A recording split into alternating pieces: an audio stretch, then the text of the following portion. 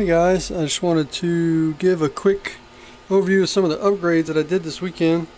Finally took my machine back in the house in a clean work area and decided that I had a ton of upgrades and things that I wish I had done differently that I was going to get all working in one weekend. So one thing that I had tried a while back to do was put limit switches on, like these.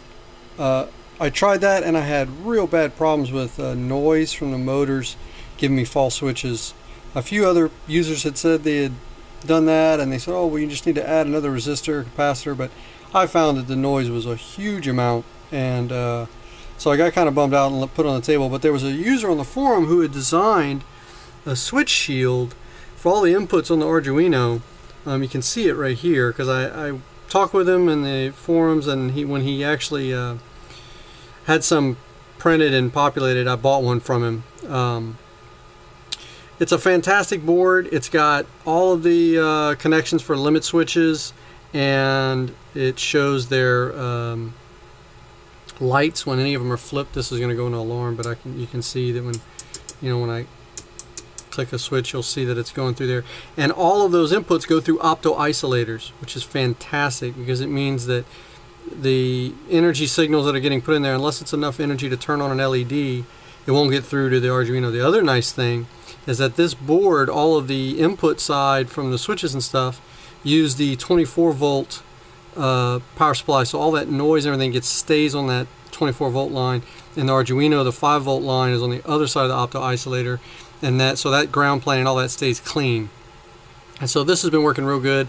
And he said, well, while I'm at it, all the other input switches for like feed, hold, and reset, and start cycle and all that kind of stuff, might as well put those through the isolators too. So those are down here, and he's also got easy connections for outputs like PWM spindle control, and your cooling, and like if you want to hook up your vacuum to a solid state relay to turn on the vacuum on and off, and your spindle on and off, all that stuff is up there.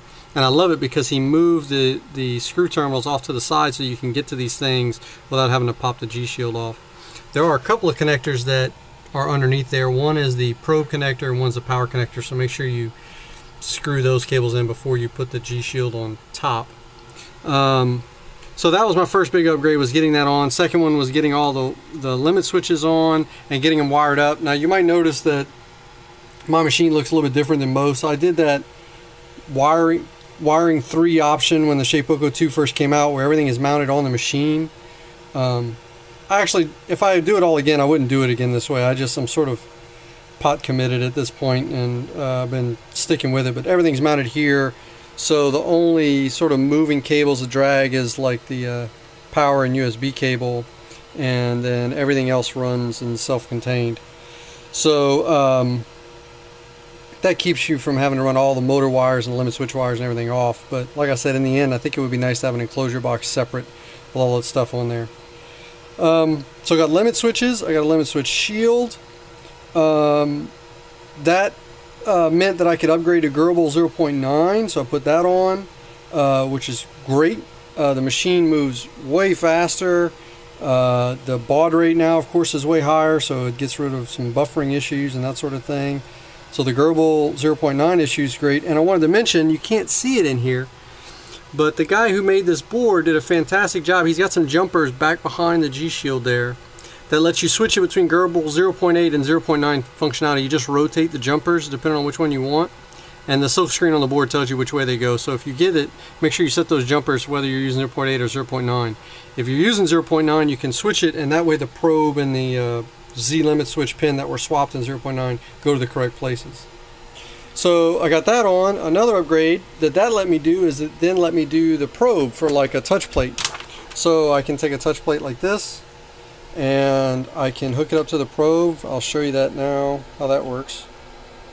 You can issue the command manually, or you can, Chili Pepper has a button for it, but you can use it, you can do the command in any G-code sender. So you can come up here. Let me unlock this because I was playing with the limit switches. And let's see if this will work. I may need to do this Let's see. I'm just going to get it kind of close to the touch plate at first. I think let's go a little bit more. Okay, so what you would do is you would set that touch plate on top of whatever material you're getting ready to mill into, and you would tell it to run the touch probe, and this will go until it detects continuity between those two things, and then pull up as soon as it detects it. So now that sets your Z height automatically. So now you'll notice if I go to Z0, I'm going to pull this probe out. So it's basically, I've set it, since the probe is just sitting on top of this, it's kind of like this is my 0. So now if I come over here and say go to 0 on Z axis, you'll see it'll go perfectly to that spot, and you get a good clean 0 without having to eyeball it and things like that. So I got my touch probe, I got GRBL 0.9, I got limit switches, I got my limit switch shield.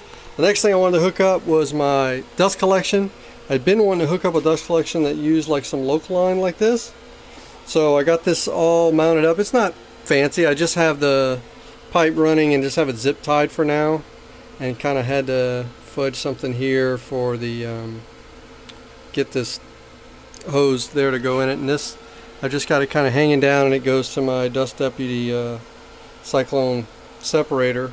But I haven't run a job with it yet, but I get pretty good suction at the end of these, and then I can move these around and sort of point them. Sorry, I wish my camera would focus. I can point these, you know, wherever I want, depending on where the stock is that I'm working on. And then if the thing gets too deep and the motor's driving, these will of course push up and move, which is nice, so that I don't have to worry about they'll give if they run into something, which is nice. So that was another upgrade.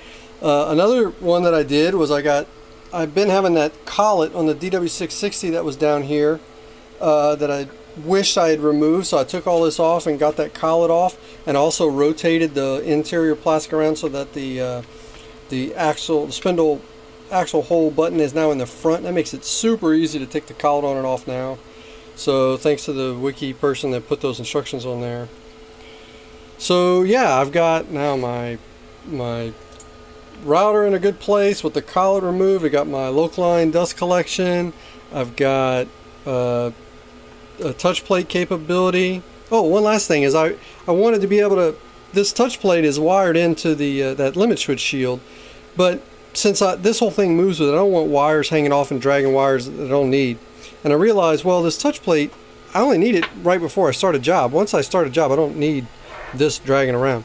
So what I did is I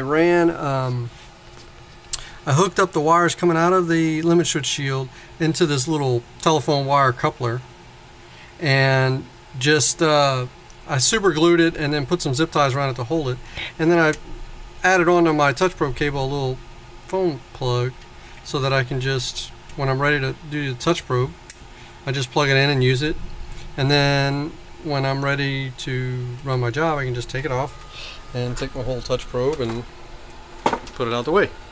So that was another little thing I came up with.